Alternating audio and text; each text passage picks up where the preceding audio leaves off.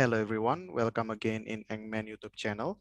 So right now we are going to learn about how to design a gas lift in an oil well in Pipesim software. But as you may have already experienced it, designing a gas lift is not as straightforward as designing suck rod pump or electrical submersible pump. All right, designing a gas lift is a bit more challenging, a bit more complicated. So rather than finishing the discussion in only one video, I think I'm going to separate the topics in several videos. All right. In this particular video, I'm going to discuss about how to create gas lift optimization plot or gas lift optimization chart that will be used to design the gas lift. So I hope the video will be interesting for all of us. So this is the Pipesim window. We start from general, well name, gas lift, active well, production well, block reverse. Let's type in comments gas lift well in Pipesim or anything that you like. For tubulars, okay, we drag the casing icon, this one, and then we take the casing from catalog. Our outer diameter of the casing will be 7 inch. So just type in 7 here, 7. And then I'm going to take the inner diameter of this value, 6.184, with the grade C90. Okay, let me expand the window. This one, C90, row 26. So I'm going to take this one, catalog API, outer diameter 7 inch, inner diameter 6.184 with this thickness, weight, roughness, and the grade C90. Okay, click OK. But I'm going to make the depth down to 12,000 feet. And then for the tubing, just drag the tubing icon down. All right, and I'm going to make the bottom depth 11,500 foot. With the ID, I'm going to type in manually 2.992 with wall thickness of 0.254 with the default roughness. All right, so far so good. In this particular example, we are going to design a vertical well. So yeah, survey type, of course, vertical, reference options, original RKB, wellhead depth 0, and then bottom depth, of course, 12,000 foot. And then because we are going to design a gas lift, and usually gas lift is equipped with packer, so we are going to install packer here in our example well. Okay, and then you can press this symbol, the packer, and I'm going to locate it down to 11,300 foot.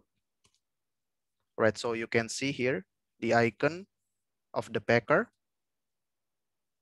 For artificial lift, we just can leave it as it is. Heat transfers also, just leave it as default. And then for the completions, all right, we press this one, CPL or completion or the reservoir. You can name it reservoir. And then for the middle of the perforation, I'm going to locate it at 11,800 foot.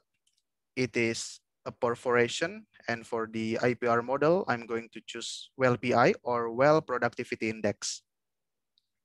The reservoir pressure, 3,100 PSIA.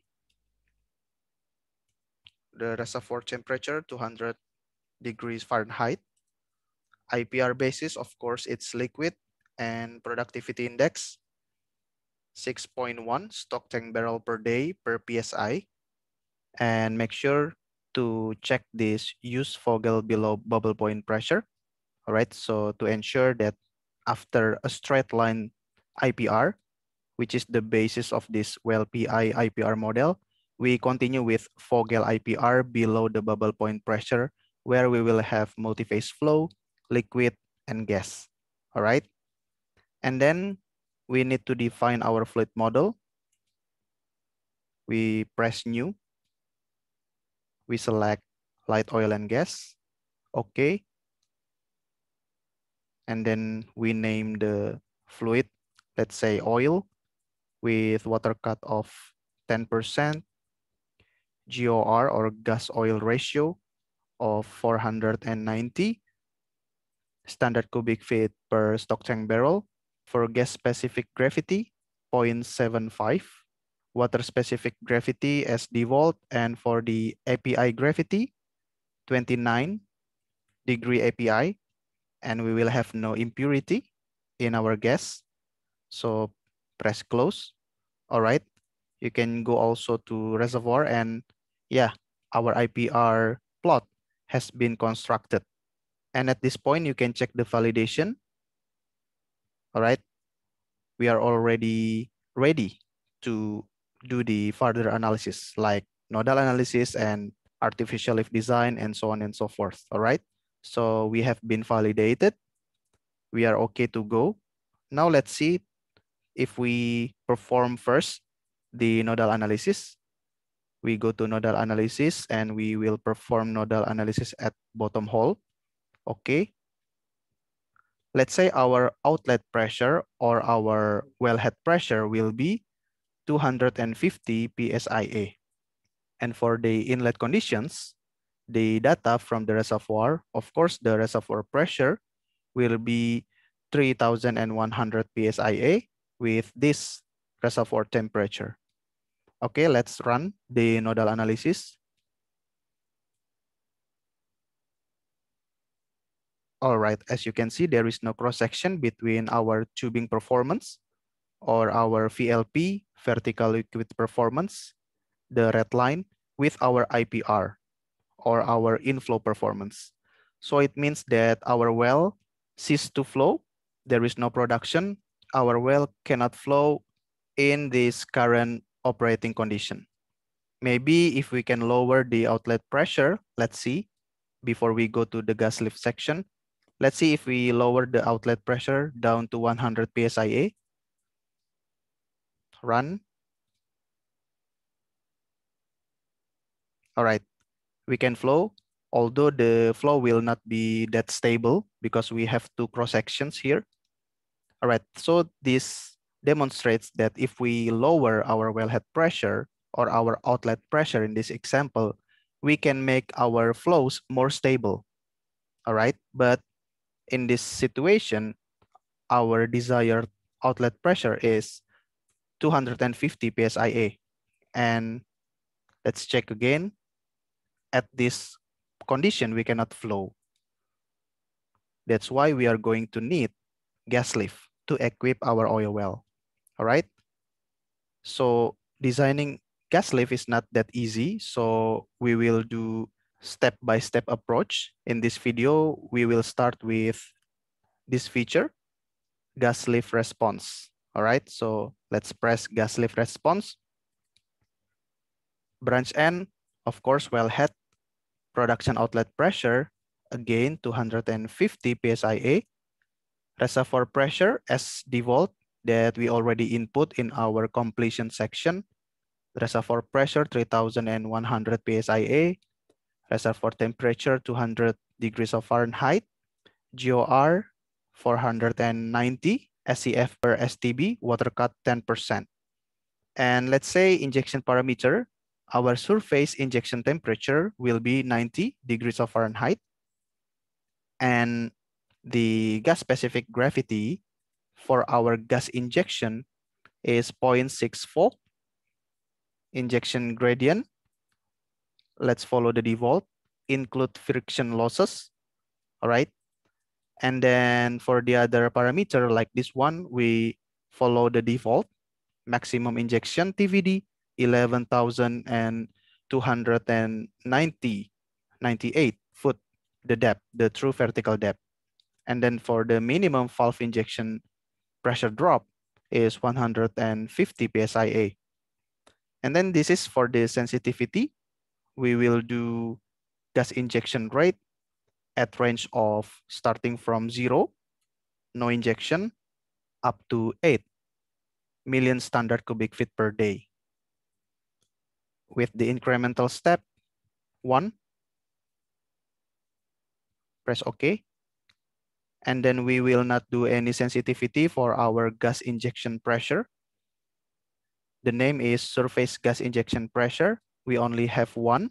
So the value is 2100 psia as the surface gas injection pressure or casing injection pressure. Okay, so let's run. Okay, so what we will do is we create a gas lift optimization chart or gas lift optimization plot. All right, so this is the plot, gas lift response. The vertical axis shows liquid production rate, whereas the horizontal axis shows the gas injection rate. All right, as per our sensitivity input, which is from 0 up to 8 mmSCFD.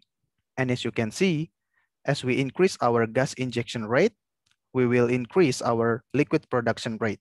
This is true up to 5 million standard cubic feet per day of gas injection rate.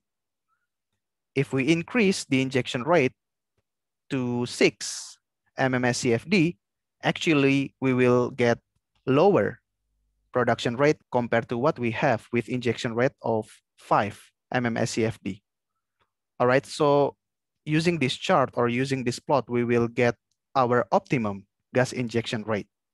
Theoretically, the optimum injection rate will be 5 because this is the maximum injection rate to maximize our liquid production rate. Above this value, we will get lower production rate. So this is theoretically, this is the optimum injection rate. But in reality, there are a lot of factors to define or to determine the optimum injection rate. We need to consider the operating condition, right, for compressing the gas. And then we also need to consider the cost of the gas as well as the production result that we can obtain from the gas lift injection. So there are a lot of factors influencing the selection of the optimum gas injection rate. And in the next video, actually, we will select 3 mmSCFD as the optimum gas injection rate. But as far as this video goes, the theoretical optimum injection rate will be 5 million standard cubic feet.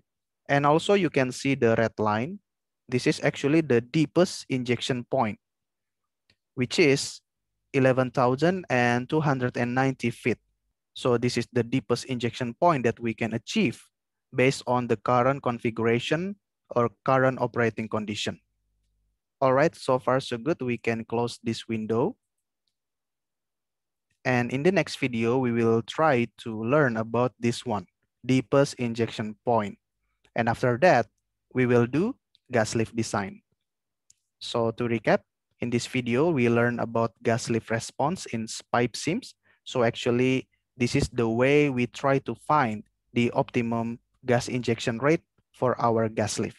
All right, so I hope you enjoy the video and don't forget to subscribe, like, and share to your friends, and see you in the next video. Thank you.